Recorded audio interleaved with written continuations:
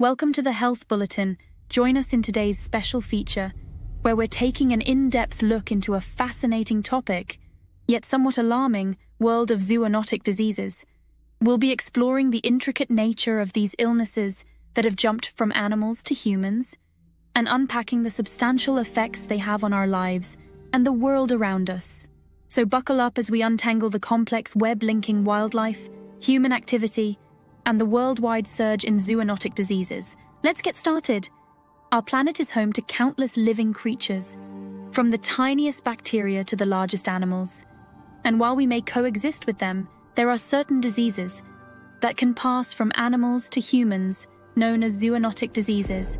It has been a hot topic in recent years, with outbreaks of diseases like Ebola, SARS and COVID-19 making headlines. But what exactly are zoonotic diseases? And how can we control and prevent them? We're going to explore the reasons behind their increasing prevalence, the effects they have on public health. Zoonotic diseases are caused by pathogens, such as viruses, bacteria, parasites, and fungi that are transmitted from animals to humans, either through direct contact with an infected animal or natural host, or through contaminated food, water, or environments. For example, the Ebola virus, which was first identified in 1976, is believed to have originated from fruit bats and spread to humans through close contact with infected animals. Similarly, the Nipah virus, which was first identified in Malaysia in 1999, is believed to have been transmitted from pigs to humans. Many of us love to interact with animals, whether it's through our pets at the zoo or in the wild. However, this close proximity to animals increases our risk of exposure to zoonotic diseases. The majority of emerging infectious diseases are zoonotic in nature. This is due to factors such as increased human population and urbanization, changes in land use and agriculture, and rise in global travel and trade. Our world becomes more interconnected, and so the risk of zoonotic diseases spreading from one country to another increases.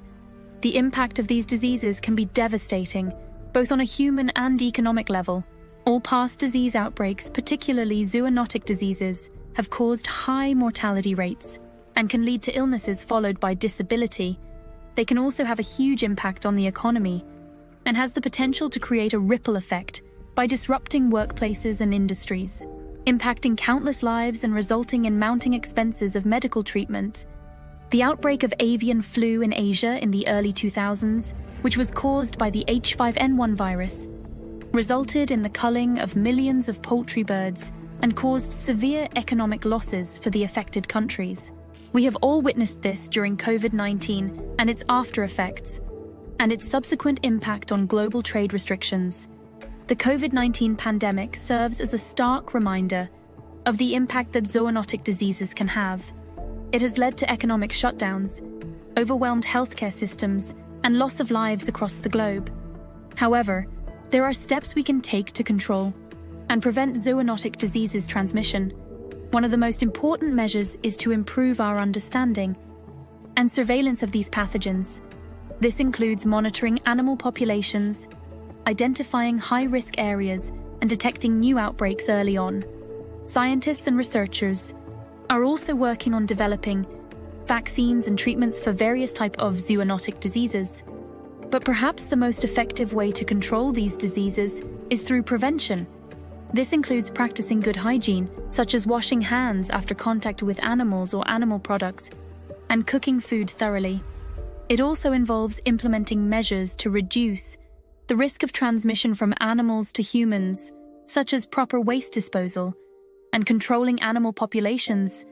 Ultimately, the key to controlling zoonotic diseases lies in finding a balance between human and animal health.